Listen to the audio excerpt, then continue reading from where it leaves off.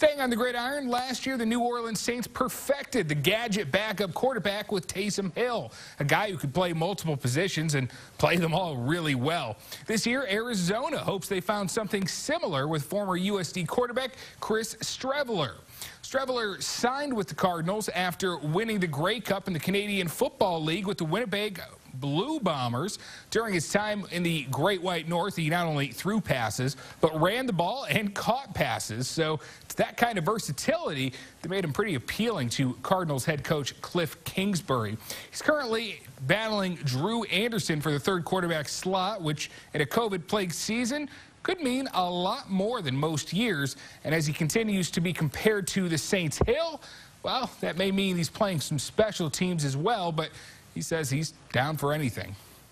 For me, it's just trying to be the best version of myself, and, you know, whether that is doing some similar things that he does or not, I'm just going to try to take advantage of all the opportunities that the coaches give me and just attack them full steam ahead and do the best that I can. So, you know, if that gives me opportunities to be on special teams and do some things that he's done, I'm more than willing to do everything to the best of my ability.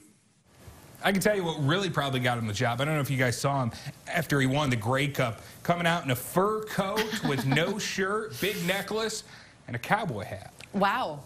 So That'll he was memorable. With that beard, he's got quite a personality, no doubt about that. Yeah, like a Viking. All right, thanks a lot, Jake.